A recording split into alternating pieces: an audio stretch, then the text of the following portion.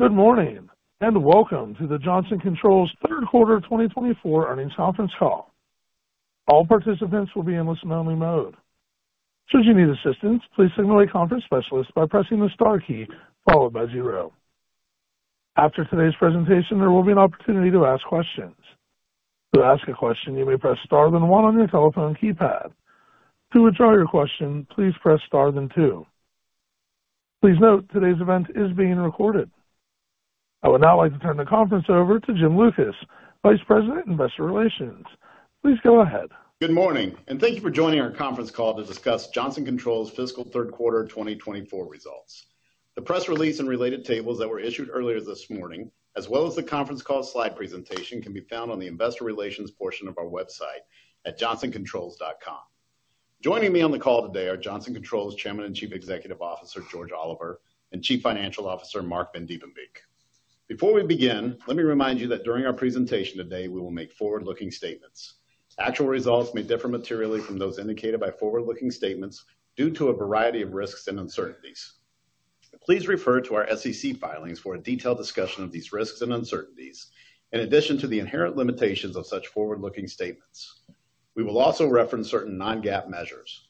Reconciliations of these non-GAAP measures to the most directly comparable GAAP measures are contained in the schedules attached to our press release and in the appendix to this presentation, both of which can be found on the Investor Relations section of Johnson Controls' website. I will now turn the call over to George. Thanks, Jim, and good morning, everyone. Thank you for joining us on the call today. Let's begin with slide 3. We were very pleased to deliver fiscal third quarter results that exceeded almost all of our targets. Organic sales growth was 3%, which was in line with our guidance of low single digits. We delivered a robust 150 basis points of segment margin expansion to 17.9%, which exceeded our guidance of 17%. We are also proud of our free cash flow generation during the quarter, which was more than $500 million higher than the comparable period 1 year ago. Service led the way once again with 9% growth, which continues to validate our transformation efforts. It is encouraging as we continue to build momentum toward meeting our full-year financial objectives. Orders grew 5% during the quarter. We expect some quarterly fluctuation in our order pattern, given the strong demand for our data center solutions. With the investments we have made over the last few years in technologies for data centers, the launch of a dedicated organization, and our one-of-a-kind offerings, we remain well-positioned in this fast-growing segment with solutions that are clearly resonating with customers. We have built a leading position in data centers in North America due to a unique and compelling customer value proposition. As our customers expand internationally to meet the rapidly growing demand for data centers, we grow alongside them as they choose to partner with Johnson Controls around the world. Our backlog grew 10% in the quarter as we continue to see demand for our solutions, both systems and services. The growth in orders and backlog give us increased confidence in our ability to continue delivering sustainable long-term growth. As part of our ongoing business transformation, we announced 2 divestitures, our residential and light commercial HVAC business and our air distribution technologies business. These 2 transactions represent roughly 20% of current sales. At the same time as our earnings results, we announced this morning that I informed the board it is time to initiate our CEO succession plan. Following recent significant milestones in our portfolio transformation, and as we move to the next phase of growth, I believe that now is the right time to begin the process of identifying the next leader of the new Johnson Controls. Accordingly, the board has engaged a nationally recognized search firm and begun a comprehensive search for the company's next CEO. Once my successor has been named, I will remain chair of the board to help facilitate a smooth transition. I am confident in our position as Johnson Controls enters its next chapter, and I remain committed to supporting the full team as we work to ensure Johnson Controls realizes its full potential. Along with the initiation of the company's succession plan, we also announced that as part of our ongoing board refreshment efforts and following a constructive dialogue with Elliott Management, Patrick Decker has been appointed to our company's board of directors, effective immediately. Patrick brings experience to our board in having led a transformation of his prior company, and his appointment reflects our commitment to continuously refreshing our board to ensure the skills and experiences of our directors appropriately reflect our ongoing transformation. Lastly, before moving to the next slide, we are tightening our full-year adjusted EPS guidance to a range of $3.66 to $3.69 from a range of $3.60 to $3.75. Mark will give additional details later in the call. We have made tremendous progress on our business transformation into a simpler, higher growth company positioned to deliver more consistent, predictable results. Turning to slide 4, we have made good progress on simplifying our portfolio. Most recently, on July 23rd, we reached an agreement to sell our residential and light commercial HVAC business to the Bosch Group in an all-cash transaction. The transaction includes 100% of our North America ducted business and our 60% interest in our global residential joint venture with Hitachi. The total transaction is valued at approximately $8.1 billion, which results in approximately $6.7 billion of consideration to Johnson Controls. We are expecting net proceeds of approximately $5 billion after tax and transaction expenses, the majority of which will be used to accelerate returning capital to shareholders and also address leverage. The residential and light commercial HVAC transaction is expected to close in approximately 12 months, subject to required regulatory approvals and other customary closing conditions. We expect to report the operating results of the business in discontinued operations beginning in the fiscal fourth quarter of 2024. In addition, on June 18th, we agreed to sell our air distribution technologies business to TrueLink Capital. The sale of air distribution technologies is also an important step in simplifying our manufacturing footprint with the elimination of nearly 30% of our manufacturing facilities. Taken together, these two transactions represent significant milestones in our portfolio transformation. We are now even better positioned going forward as a pure-play provider of comprehensive solutions for commercial buildings. Our efforts are turning into results, and the value of our transformation is coming into focus. Slide 5 presents a pro forma look at the new Johnson Controls, representing the composition of our company going forward. Following completion of the two divestitures described earlier, we will be a simpler, higher growth company focused almost exclusively on our engineered solutions offerings. These solutions include commercial HVAC, fire, controls, security, and services, forming the smart building trifecta of energy-efficient equipment, clean electrification, and digitalization. The benefits of our transformed portfolio include an enhanced margin profile, less complexity, and a more focused operating model. In addition, these divestitures further increase our exposure to the fast-growing data center vertical to nearly 10% of sales from 7% as of fiscal year 2023. We expect this percentage to further increase over time given the robust demand we are seeing in this key vertical. While we will continue to look at opportunities to further enhance the portfolio, we believe that the largest elements of the portfolio transformation are now complete. Turning to slide 6 to discuss our focused business model and how we plan to deliver more consistent, predictable outcomes for our customers and maximize value for shareholders over the life cycle of buildings. Johnson Controls has a unique value proposition for our customers that directly translates to shareholder value creation.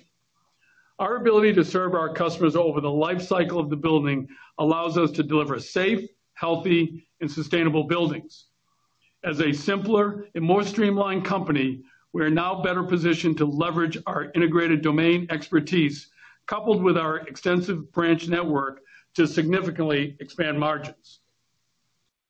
Our journey with the customer provides system and service solutions that maximize the opportunities around the life cycle of the asset, delivering outcomes to the customer that save energy, reduce emissions, and optimize building life cycle costs, all while improving the overall occupant experience.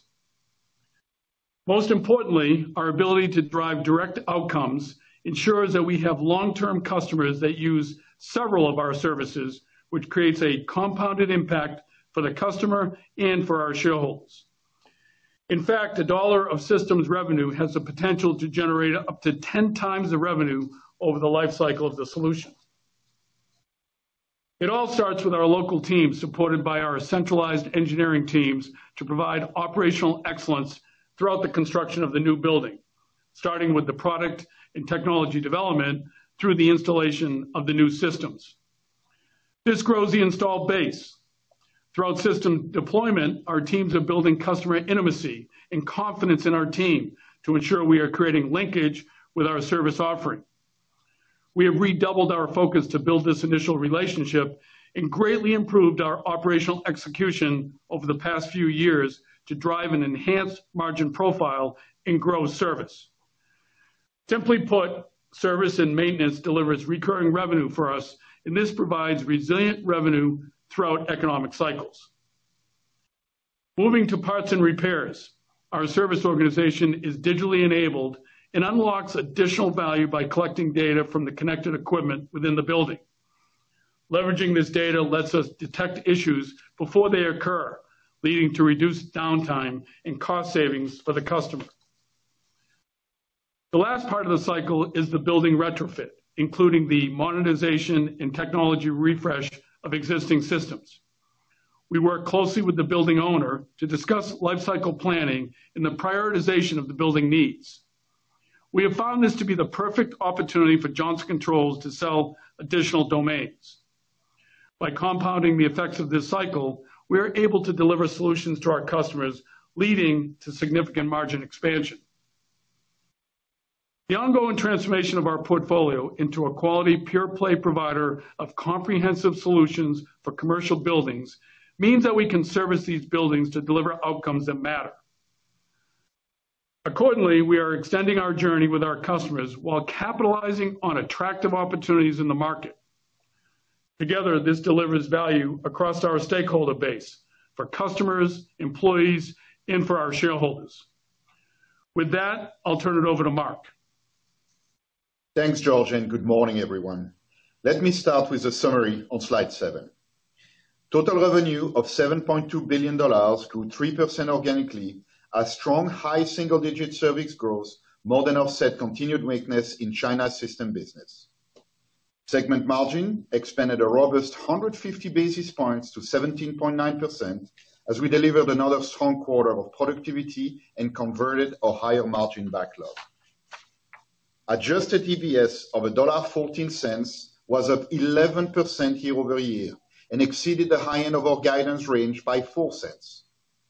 Operations contributed 18 cents of the growth in the quarter as improved productivity and the conversion of higher margin backlog more than offset higher corporate costs related to additional IT investments, cybersecurity enhancement costs, and increased centralization of functional costs. Below the line, we saw favorability from a lower share count. As we continue to build a more consistent and predictable business, we are pleased with the strong adjusted EPS performance in the quarter. On the balance sheet, we ended up the third quarter with approximately $900 million in available cash, and net debt decreased to 2.3 times, which is within our long-term target range of 2 to 2.5 times. Year to date, adjusted free cash flow improved approximately $700 million year over year to $1.3 billion. We remain on the path to driving higher free cash flow conversion more consistently. Let's now discuss our segment result in more details on slide 8 through 10. Beginning on slide 8, organic sales in our global product business grew 3% year over year, with price offsetting a modest volume decline. Commercial HVAC remained a bright spot for the business, growing mid-single digit against a tough comp of mid-teens growth a year ago. Fire and security declined low single digit, as a decline in fire suppression more than offset growth in fire detection and security video surveillance. Industrial refrigeration grew approximately 20%, with strong double-digit growth in both North America and EMEA. Overall, global residential grew mid-single digits in the quarter. Global ductless residential grew low single-digit as strong double-digit growth in APAC more than offset continued declines in Europe. In conjunction with improvement in North America residential market, our global ducted residential business grew 10% with strong double-digit growth in both North America and EMEALA. Adjusted segment EBITDA margin expanded 240 basis points to 24.5% as positive price cost and improved productivity more than offset mixed headwinds from ongoing weakness in China. Now moving to slide 9 to discuss our Building Solutions performance. Order momentum remained healthy with 5% growth in the quarter. Overall, service order grew 12% with a broad-based growth across the region. Systems order grew 2% as North America offset decline in APAC. Organic sales increased 4% in the quarter, led by service growth of 9%. Systems revenue grew 1% as decline in APAC more than offset growth in North America and EMEALA. Building Solution backlog continues to remain at record levels, growing 10% to $12.9 billion. Service backlog grew 7% and system backlog grew 10% year-over-year. Let's discuss the Building Solutions performance by region on slide 10. Orders in North America increased 5% in the quarter, with mid-single-digit growth in both systems and services. As a reminder, our quarterly order growth can fluctuate based on the timing of certain large projects, particularly in the data center vertical. We remain confident in our competitive positioning in the data center, and our pipeline remains quite robust. Sales in North America were up 8% organically, with continued strength across HVAC and controls, up over 20% year-over-year. Overall, our system business grew 9%, while service grew 6%. Segment margin expanded 150 basis points year-over-year to 15.9%, driven by the continued execution of higher margin backlog, improved productivity, and solid service contribution. Total backlog ended the quarter at $9 billion, up 14% year-over-year. In EMEALA, orders were up 11%, with over 25% growth in service. Systems orders were flat as we continue to remain focused on driving higher quality growth with higher margin and improved cash flow conversion. Across the portfolio, we saw strong double-digit growth in controls, fire, and security. Sales in EMEALA grew 8% organically, with broad-based growth across the portfolio. Momentum continues to build within our service business, up 15% year-over-year, driven by strong double-digit growth from both our recurring and shorter cycle transactional businesses. Our system business grew low single digits, led by strength in controls. Segment EBITDA margin expanded 170 basis points to 10.3%, driven by the positive mix from the growth in service and the conversion of higher margin system backlog. We've made tremendous progress in improving the profitability in EMEALA, as well as the mix of higher margin service. A more disciplined funnel in systems gives us further confidence in continued momentum in margin improvement. Backlog was up 12% year-over-year to $2.5 billion. In Asia Pacific, orders declined 2% as we have focused on deploying resources to the most attractive part of the market and remain selective on the jobs we quote and ultimately book. Given our strong install base in the region and our continued focus, we saw high single-digit growth in service. Sales in Asia Pacific declined 19% as the systems business continued to be impacted by ongoing weaknesses in China. Our service business grew 8% in the quarter with strong double-digit growth in our recurring revenue contracts. Segment EBITDA margin declined 220 basis points to 11.7% as weakness in China offset positive mix from our service business. Backlog of $1.4 billion declined 12% year-over-year. Now let's discuss our fourth quarter and fiscal year 2024 guidance on slide 11. We enter the fourth quarter with solid momentum, led by our resilient service business and continued demand in our North America system business. Our margin-rich backlog remains at a historical level, and our global products book-to-bill business have stabilized and returned to growth. We are introducing fourth quarter sales guidance of approximately 7% growth, as strong demand in North America and EMEALA is somewhat muted by one more quarter of slower recovery in the system business in China. Global products momentum is expected to continue as our book-to-bill orders remain positive throughout the third quarter and the tough comparison in China abate. For the fourth quarter, we expect segment EBITDA margin to be approximately 19% and adjusted EPS to be in the range of $1.23 to $1.26. For the full year, we are tightening adjusted EPS guidance to a range of $3.66 and $3.69. We now expect organic sales to grow approximately 3% and segment EBITDA margins to expand approximately 110 basis points. Our working capital metrics continue to improve, and our free cash flow performance year to date has been strong. We continue to invest capital in attractive areas, including data center manufacturing expansion and ongoing ERP consolidation. While this will be a slight headwind, we expect adjusted free cash flow conversion of approximately 85% or better for the full year. With our recent announced planned divestiture, I want to highlight some financial details and future reporting on slide 12. As George mentioned at the beginning of the call, we were extremely pleased with our announced sale of the residential and light commercial HVAC business.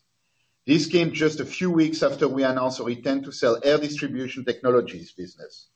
Together, these two transactions represent roughly 20% of the sale and the majority of the portfolio we had previously highlighted as non-core.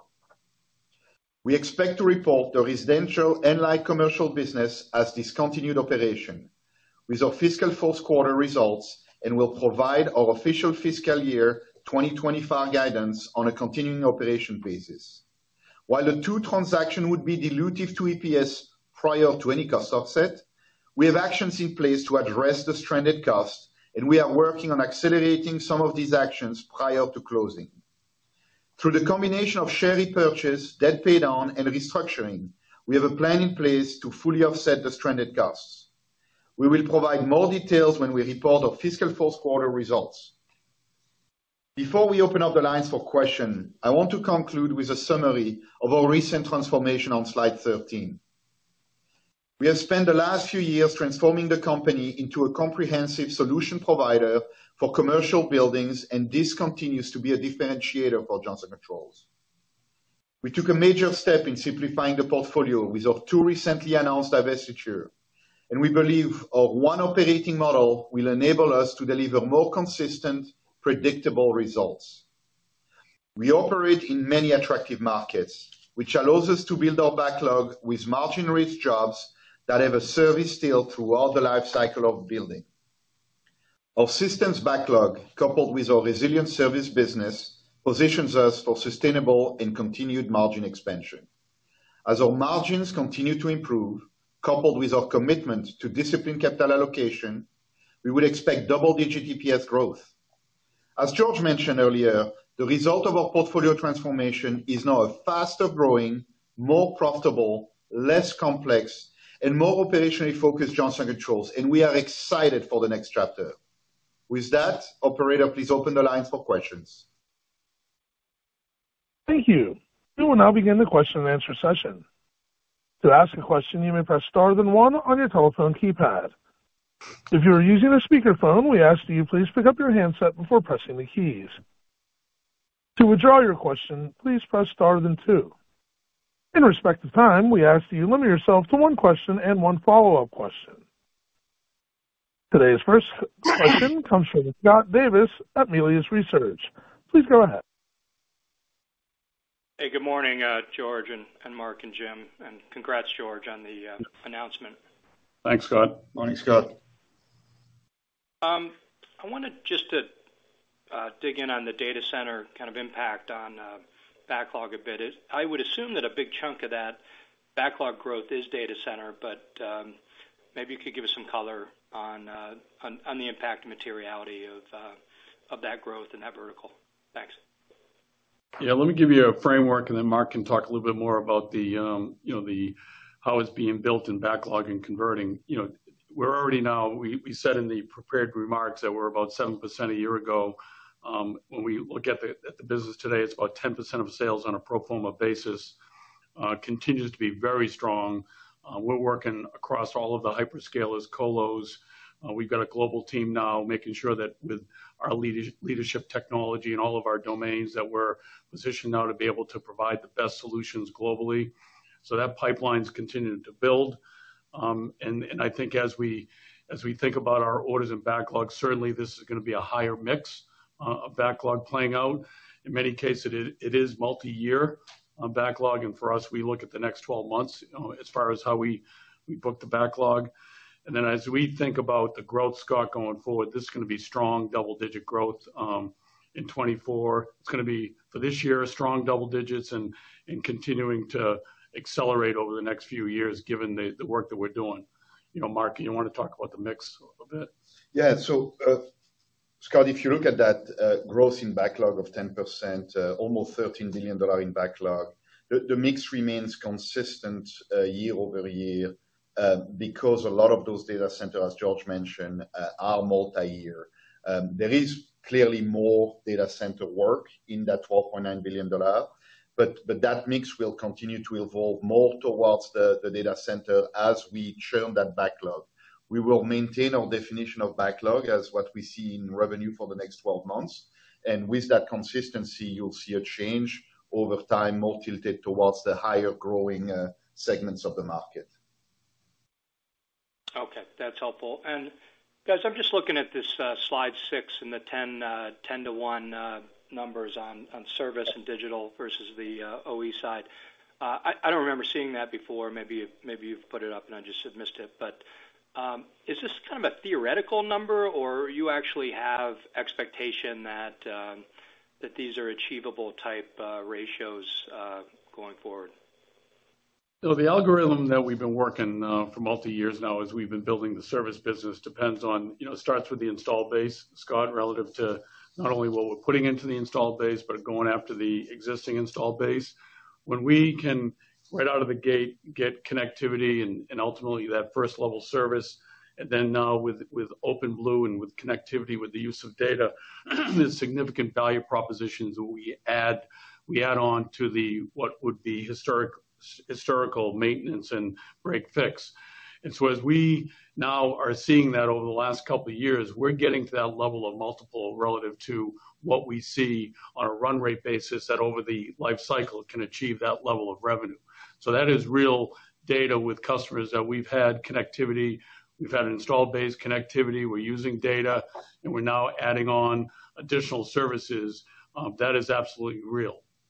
And that revenue multiplier evolves based on market vertical and product lines. So, and we've tried to lay that out on that chart. HVAC is a multiplier that's a little lower than 10 turn, while you go to security controls, and then fire provides the higher level of multiplier over the life cycle of the product. So depending on the market vertical, depending on the product, that multiplier expands. But this is real experience data that we've looked through over the past few years, and we believe we can continue to deliver that through that operating model we've now implemented.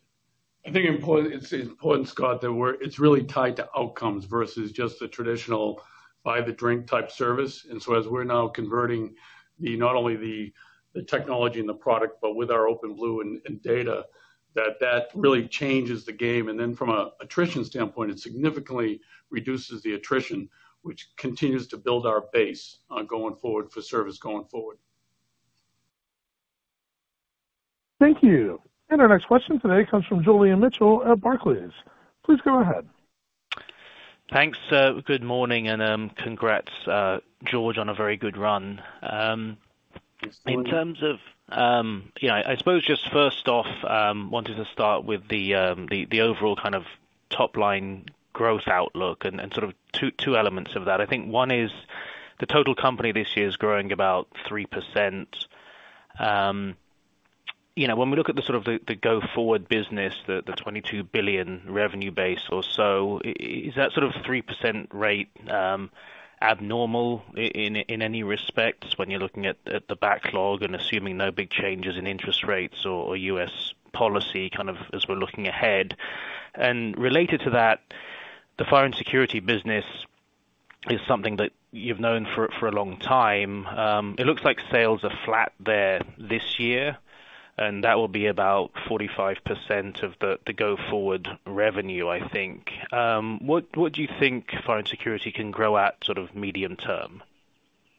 Oh, great question. So let's start first with the 3% for the full year. Really, we had a lot of cyber headwind in the first quarter that have muted somewhat that overall growth rate year on year. So I'll tell you for a longer term algorithm, 3% is absolutely not what our expectation would be. It'd be closer to mid-single digits, and that's really on the basis of a mid to high single digit growth in our service business and a mid-single digit growth into our systems business overall. And so those fundamental driving a better mix overall are different depending on the different product line. And right now, HVAC is benefiting from a lot of tailwind coming from decarbonization, data center, and other market verticals that have really prop up the growth there. And you're right, we've seen a little bit of softness overall in the market on fire and security this year. We're seeing, particularly in our book and bill business, some sign of recovery, and we think we can maintain that mid-single digit growth over time for that business, as the service and recurring component aspect of that business will continue to be higher than that mid-single digit target. Thank you. And our next question today comes from Nigel Coe at Wolfe Research. Please go ahead. Thanks. Good morning. And George, you had one hell of a career, so congratulations and good luck with your next steps.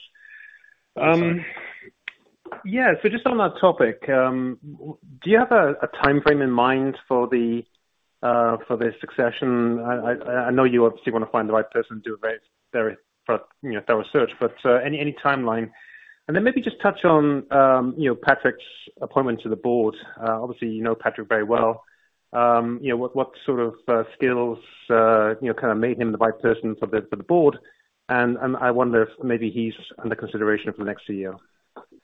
The timing of this, I mean, we've made great progress on our portfolio with the moves we recently made.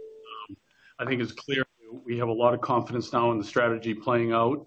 We're starting to see that, the results from that. And we've also put a strong leadership team, and I'm very confident of their capabilities and the work that they're doing that's going to position the company to continue to be successful. Now, the board, working with the board, we've had succession plans that we've been building over time. So that's well underway, and we're looking at both internal and external candidates. The board is engaged directly with a national recognized search firm and making sure we're also, looking and developing at our internal candidates. So it's hard to find the timeline, but we are moving forward. And as far as myself, I couldn't be more committed and more passionate and energized relative to where we are. I'm committed to make sure that I see through a very smooth transition to my successor, and then I'll continue on as chairman of the board. So that's kind of where we are. We'll keep you up to date as we make progress through the year and through the remainder of the year and keep you updated. Thank you. And our next question today comes from Steve Tusa with J.P. Morgan. Please go ahead. Hi, good morning, and congrats, George. Thanks. The free cash flow in the quarter was pretty good. How do you see that playing out in the fourth? I know 85% conversion would suggest, I think, somewhat of a step down in the fourth. And you're already on a trailing basis. You look like you're already very close to 100% conversion. So just curious as to how sustainable this good result is. Oh, great question, Steve. So you're right. We saw a really solid improvement year on year, and the momentum year to date has been quite strong. We're seeing working capital fundamentals continuously improving and continue to trending very positively. The work we've done on lowering inventory and improving our S&OP, S&OE process have allowed us to really drive overall more predictability to the working capital. As far as that 85 plus conversion for the year, We continue to invest aggressively in parts of the market that are attractive to us, particularly increasing the capacity in our data center as we expand more lines in our factory in North America and elsewhere, as well as continue the investment in our ERP landscape. We do believe that the momentum allows us to probably do better than 85, and structurally and over term, we'll be able to continue to improve on that. But as of today, I'll tell you 85 plus is where we're comfortable.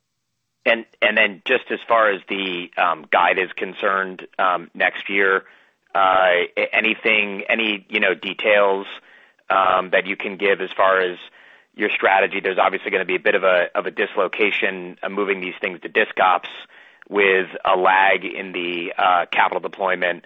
How do you plan to address that on earnings? Yeah, we'll start providing guidance next quarter on continued operation. And you're right, there's going to be a little bit of noise, but we are very comfortable that the overall algorithm we've committed to for next year will hold true as we navigate to that continued operation. As you know, some of that residential light commercial business had solid cash flow, but the momentum that we see in our core business, thanks to that singular operating model, is really providing strong tailwinds that will allow you to continue to improve on our free cash flow conversion and overall free cash flow performance. Thank you. And our next question today comes from Noah Kaye with Oppenheimer. Please go ahead. Thanks. So in the release, there's a call out of the gain, the significant gain on some of the insurance recoveries from that AFF settlement. Can you just walk us through, where your expectations are in terms of, actual cash outflows relative to the $750 million settlement that was previously disclosed? Now that you've gotten some benefit from insurance, and maybe talk through the timing of those outflows. Let me just frame this up here. We did, just going back, we reached a settlement with the plaintiffs relating to the PFAS liability. This settlement obviously resolved a significant amount of our PFAS liability. Just also, you might recall that we announced in July 23 that we're going to discontinue the production of the sale of our fluorinated firefighting foams by June of 2024, which is what we've done. So that's behind us. And we have a significant amount of insurance through more than 20 insurers that is applicable to these claims. And so that's the framework. And you've seen that we did receive $351 from our insurers. And maybe, Mark, you can talk about what we expect going forward. Yeah, so from a timeline, Noah, we took the charge in Q2 for $750 million. That's part of the settlement. And in the third quarter, we had receipts from the first few agreements with our insurer of about $351 million. So we recovered almost half right off the bat, and those payments will go back to the water provider according to our agreement. There's more payments that are going to come in over the next few quarters, and we believe that we're well covered from an insurance standpoint, and the net effect overall will be de minimis. The timing between recoveries and payments may slip from one quarter to the other, but overall, we think we're in good shape there. Thank you. And our next question today comes from Joe Ritchie at Goldman Sachs. Please go ahead. Thanks, and good morning, everybody. Congratulations, George, on the successful announcement. Mark, I want to just one quick clarification on the 4Q guide. Is discontinued ops out of the 4Q guide? And if so, what is the impact of that? And then going forward into fiscal year 25, how should we think about GP margins at this point? You guys put up a great number this quarter. Just trying to understand kind of like the puts and takes of the moving pieces with some of the portfolio divestitures. Sure, thanks, Joe. The fourth quarter guide we just gave, it's for the full perimeter of the company. We'll start breaking it down at the next quarter. So that guide really holds together with the perspective that we are going to continue to see sequential improvement both for the business that we have contemplating to divest, as well as the core of our businesses. Now, if you look at the global product margin, and if you reflect on the year, global product really has benefited from improved processes from an S&OE, S&OP process that really drove massive improvement in our material handling and our inventory, and that improved inventory management created massive absorption benefit as well as productivity and net better conversion costs. That meant that any incremental volume you saw created good leverage and solid leverage in that business. Now that performance in Q3 that we see continuing improving in Q4, as you look into 25, we'll go back to a more regular seasonality, right? So you'll see the first half of the year performance more in the mid-teens, given the volume that business sees in the first 6 months of the year. And then I think we are now very comfortable seeing that business clocking in the 20s in the second half of the year as a natural seasonality and volume ramp up in the second half. Thank you. And our next question today comes from Joe O'Dea with Wells Fargo. Please go ahead. Hi, good morning. Congrats, George, and congrats to all of you on the portfolio announcements over the course of the quarter. Just curious if you can outline on ADT the anticipated proceeds as well as any revenue margin, kind of EPS related to that exit. And then separately, just wanted any clarity on destock this year. What you saw during the quarter, confidence that you think that's behind you, and any sizing of the overall headwind global products in 2024 from some of those destock pressures. Yeah, let me start with ADT, and then I'll give some color on destock, but George, you can add some more. So that business, we signed on June 18. We expect to close the transaction actually this quarter. We've not disclosed the financial terms of the business because it is a smaller transaction and really not that material. I think what's important to remember, this is really part of our simplification journey. We're really eliminating, about 30% of our manufacturing footprint, but we're also eliminating a whole series of SKU and complexity. This is a very commodity business, an accessory business, and it's evolved a lot over the past decade since we acquired that business. But it's an important step in our journey as a prepaid provider, and the net effect of that divestiture after we buy back some shares is immaterial to the overall company. No, on destocking. Yeah. Apologies. Please proceed. No, on destocking, I think we've seen a stock level getting back hopefully to normalization. There's some pockets of the market that are still simplifying a little bit their stock level, but overall, I think that for the most part, that large destocking is behind us, and we feel very confident, particularly when product have been refreshed, that we have a new norm and a new standard on our stock levels, and the distribution seems to be holding up pretty good. Yeah, being very familiar with these businesses, when you look at what we've done around, Mark mentioned it as it related to productivity with material planning and the like, and then the work that our team has done really simplifying our SKU base. We've done a really nice job now, not only reducing the inventory, but really decreasing our lead times. And so I think we're well positioned now from a commercial standpoint to be able to pick up volume because of our short lead times while we're continuing to reduce inventory. So we're back to where we were prior to this ramp up because of all of the disruption in the supply chain. And I feel confident that now on a run rate basis, from a growth standpoint, we're starting to see the growth come back, and we're doing it with less inventory. Thank you. And our next question today comes from Jeff Sprague at Vertical Research. Please go ahead. Good morning, everyone. And George, good luck on whatever's next. Just want to come back to the portfolio changes. Obviously, you're not going to report Q4 or 2024 on the basis with which you guided, given things going to disc ops. So maybe you could just actually share with us, given where your guidance stands today, and what you're doing on stranded and other costs, what the reset 2024 base looks like on an equivalent basis relative to your current guide. And then when you do have the proceeds to deploy, should we expect you to kind of solve to your same leverage ratios that we see today, kind of split between share repurchase and debt reduction to kind of maintain the same leverage, or will you do something different with how you structure the balance sheet? Thank you.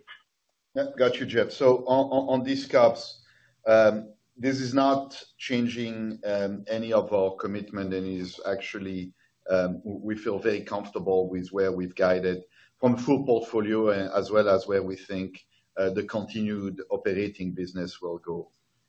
As far as the use of proceeds and what we plan on doing, so we expect the transaction to close in the next 12 months, and we plan to return most of the net proceeds to shareholder through a share repurchase program, very similarly to what we did a few years ago when we divested our battery power solutions business. As far as addressing our leverage, it will very much depend on the timing of the closing.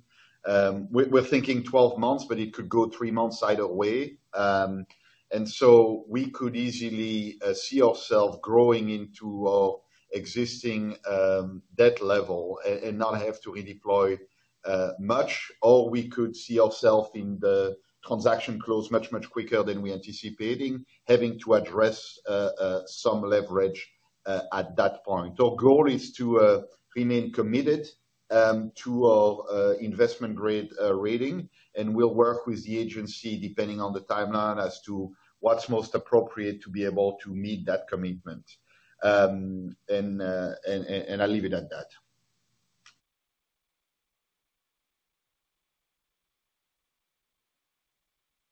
Thank you. And our next question today comes from Andy Kaplowitz of Citigroup. Please go ahead. Good morning, everyone. George, congratulations. Thanks, Andy. Could you update us on what you're thinking regarding the ability to start growing backlog and earnings in Asia Pac, and what your expectations are for Q4 bookings and backlogs? Backlog was up slightly sequentially in Q3, and I know you've talked about expecting a bigger uptick by the end of the year, while telling us today that China's still muted. So do you still see bookings beginning to accelerate in Q4, and do you still see recovery in that region in FY25? No, great question, and you partially answered it. Yeah, we continue to see sequential improvement. There is a slower recovery than we had initially anticipated. So one of the reasons we tightened the guide for the year, and why you see a revenue growth a little lower than we anticipated. But that momentum is continued to build, and the order intake we saw in Q3 was sequentially a good improvement from Q2, and we see that sequential improvement continue in Q4. While we expect one more challenging quarter in the fourth quarter here, we're still probably declining revenue year on year in the low single digits. That the momentum is going to turn positive, positioning as well as we enter 2025. So we absolutely see that business recovering in 2025, particularly on a year-on-year compare. The comps are going to become easier given the challenging year we just went through. The backlog, as you mentioned, has been sequentially improving over the last few quarters, and we continue to redeploy the resource in this most attractive part of the market, but we continue to remain very disciplined in the type of job and the counterparty we deal with in the market in China, as that market continues to be pretty challenged.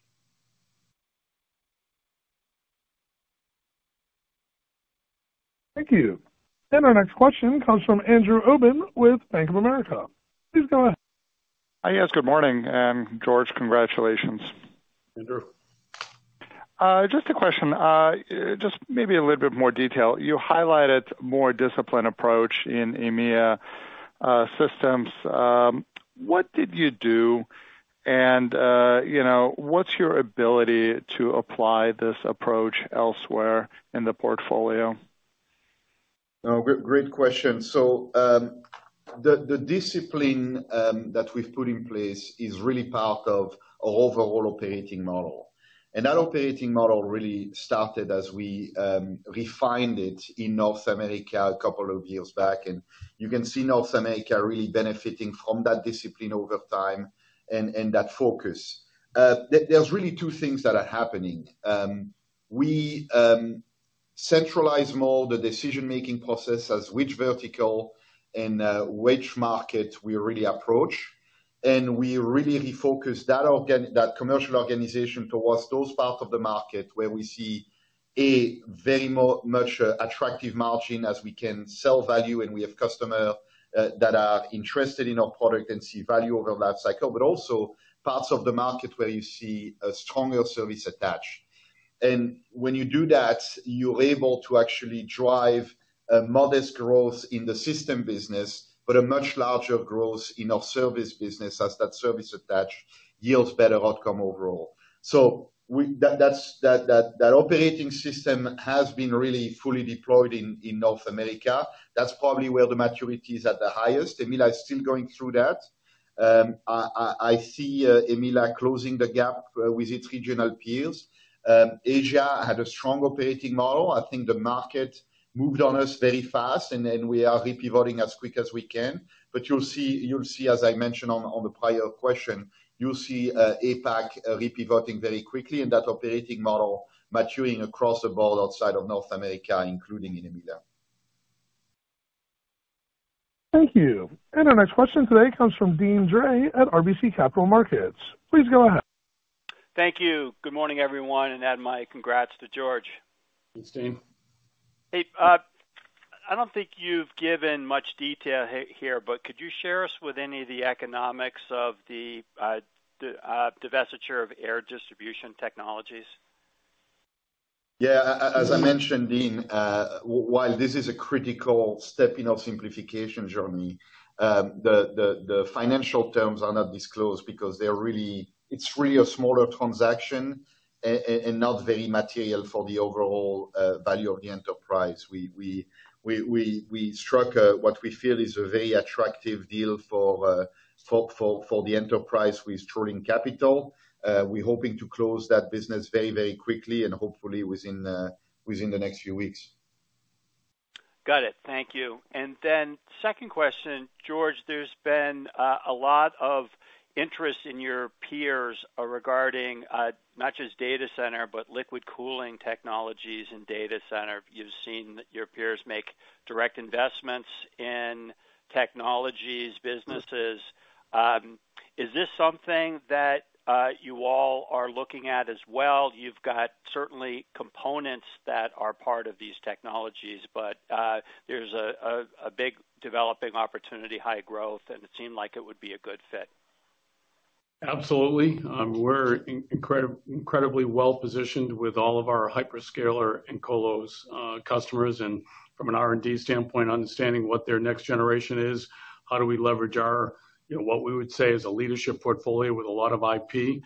And then as we go to liquid cooling, with the cooling distribution unit at the end of, it's still going to require a lot of the cooling technology that we deploy, but making sure that we're going to be positioned either producing those units and/or partnering to make sure that we have the full solution and how we position with our hyperscalers and colos.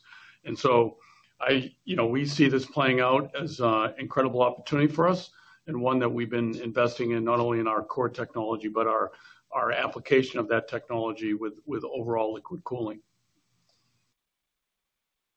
Thank you. And our next question today comes from Gautam Khanna with TD Cowen. Please go ahead. Hey, thanks. Good morning and congrats, George. Thanks. Morning, Gautam. I wanted to ask on that CEO search, George, from your perspective, what kind of attributes are you looking for from whoever succeeds you? What do you think they need to bring? Well, I mean, as we think about the company and the simplification of the company, it's important that we bring a lot of domain expertise and industrial expertise. We're a company that is a product technology company. We're a service company in how we deploy that technology. Certainly, we're solutions in how we actually go to market. So there's a lot of experiences there that we'd be looking for to complement. As we did the board refreshment with Patrick, just to talk to that a little bit, we are constantly looking for qualified board candidates in how we think about refresh and succession. And Patrick is a fantastic addition, of a world-class executive with experience transforming Xylem and similar experience going from an industrial products company into an advanced technology service solution enterprise. So as we think about, CEO succession and the like, obviously strong operating experience, strong domain experience, and the ability to be able to take the incredible foundation that we've built here to the next level, leading the new Johnson Controls. Thank you. And our next question today comes from Nicole DeBlase with Deutsche Bank. Please go ahead. Yeah, thanks. Good morning, guys. And I'll add my congrats to George on the announcement today. Just wanted to ask about orders. So you guys mentioned, lumpiness around data center maybe contributing to the 5% organic growth this quarter. I guess, how do you think about the potential opportunity for order acceleration from here based on what you're seeing in the pipeline today as we try to calibrate expectations for the next few quarters? Thanks. As you know, we try to shy away from providing guidance on orders, but what I can tell you is you're absolutely right. We see lumpiness in the orders, particularly coming from the data center vertical. That also means that there's going to be a quarter where you're going to see very large order, and we continue to see an increased pipeline in that particular vertical. That gives us confidence that you will see a pretty large order quarters over the next few coming quarters. This particular quarter, we have a tough compare year on year. We had very solid orders, particularly in the data center vertical in the third quarter of last year. But again, that pipeline remains healthy, and that lumpiness will probably not go away anytime soon. And I think just to add on to that, when you look at the value proposition that we bring to data centers with our portfolio, multi-technologies, and the way that we've been building out capacity to be able to serve our customers as they achieve their growth, these become multi-year agreements. And so as we're positioning, you can get very large orders multi-year. And that's what we're seeing as we're partnering and making sure that we're positioned to get more than our fair share, bringing our technologies and capabilities with the full solution to our customers globally. Thank you. And our final question today comes from Brett Linz with Mizuho. Please go ahead. Hey, good morning, and congrats to George. Just wanted to come back to the fourth quarter guide. So the 19% EBITDA margin, wanted to understand your level of visibility there. Is this something that you're converting out of backlog and you have line of sight to? Just any color towards that 60% incremental margin. Yeah, we absolutely have strong visibility to it. And if you look year on year, for sure that 19% looks pretty heavy with 250 to 300 basis points year-on-year improvement. But now if you look at it sequentially, when we went from Q2 to Q3 and Q3 to Q4, jumping from almost 18% to 19% is absolutely part of that sequential run rate. The same fundamental we saw from Q2 to Q3, having a strong backlog, having really a book-to-bill business, both in the field and at Global Product, continuing to driving more volume. And the comments I've made on Global Products and the incredible work that's been done there to take care of the base cost and conversion costs, allowing us to really drive a lot of bottom line benefit for a small volume increment, gives us very strong confidence that we can achieve that margin rate in the fourth quarter. Thank you. And this concludes our question and answer session. I'd like to turn the conference back over to George Oliver for any closing remarks. Thank you, operator. And I'd like to thank the entire Johnson Controls team for their incredibly hard work and dedication in getting us to where we are today. Our transformation into a pure play provider of comprehensive solutions for commercial buildings is substantially complete, and we're well positioned to now deliver long-term sustainable value for our shareholders as a simpler, higher growth company. We know we're on the right path as our strategy is already delivering results, and we are looking forward to this next chapter for our company. I am proud of the growth Johnson Controls has been able to achieve and couldn't be more excited about where we go next. So with that, operator, that concludes our call today. Thank you, sir. Ladies and gentlemen, this concludes today's conference call. We thank you all for attending today's presentation. You may now disconnect your lines and have a wonderful rest of the day.